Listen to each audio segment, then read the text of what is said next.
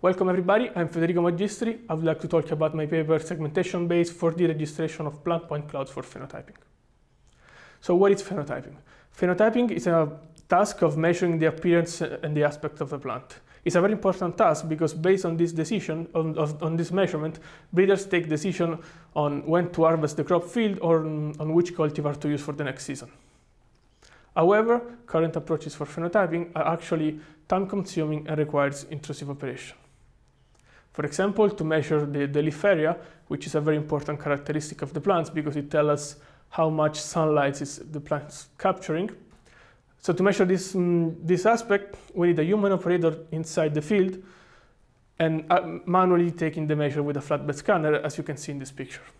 So our key question is, can we do better with robotics technologies? Our goal is to monitor plant growth by means of tracking its phenotypic traits using 3D points cloud and registration techniques. The main contribution of this paper is a fully automatic procedure to monitor plant growth. We start with a semantic skeletonization of each point cloud in our considered time series, and after this skeletonization, we perform a hierarchical data association that will enable us to measure different phenotypic traits over time. So the skeletons, in general, are a compact way to define the topology and the geometry of an object. They are used in different fields. For example, in computer graphics, they are used to drive the animation of characters, or in computer vision, they are used to understand the pose of humans and therefore to recognize the activities, for example. So to start our skeletonization approach, we only need the 3D point cloud without considering any colors or any normals. So the first step is to compute the fast point feature histogram for each point. Then, based on this feature, we will classify each point as stem or leaf using the SVM.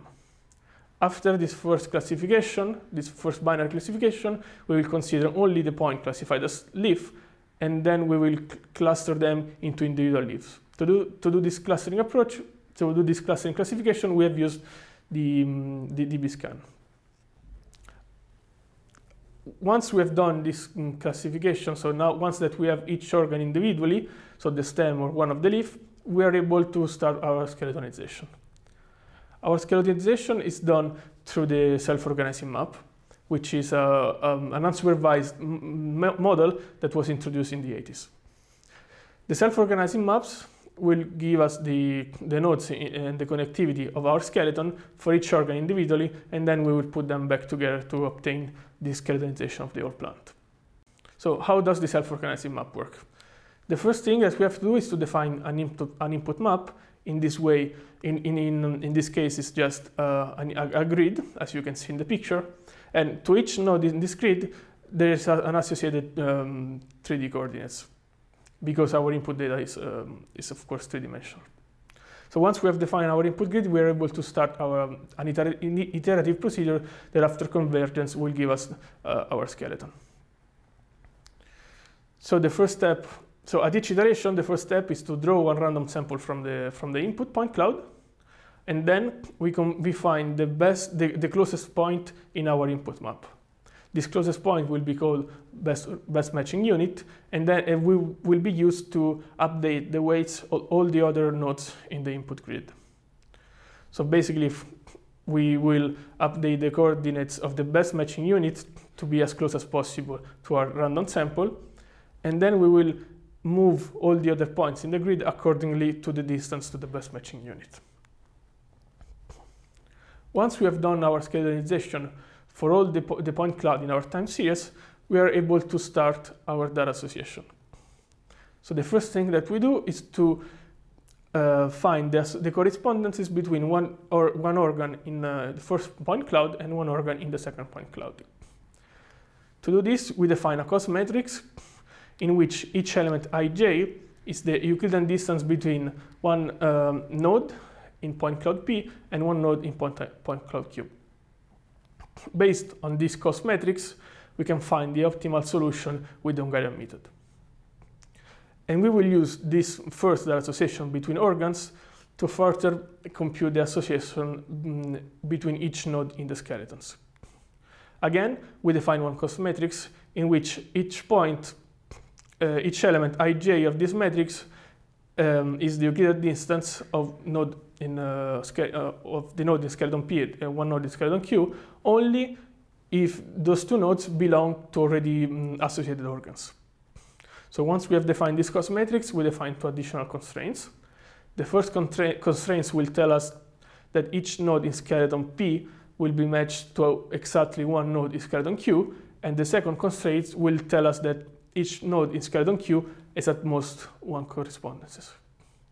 Again, the Hungarian method will give us the optimal association that will minimize the total sum of the Euclidean distances based on this cost matrix.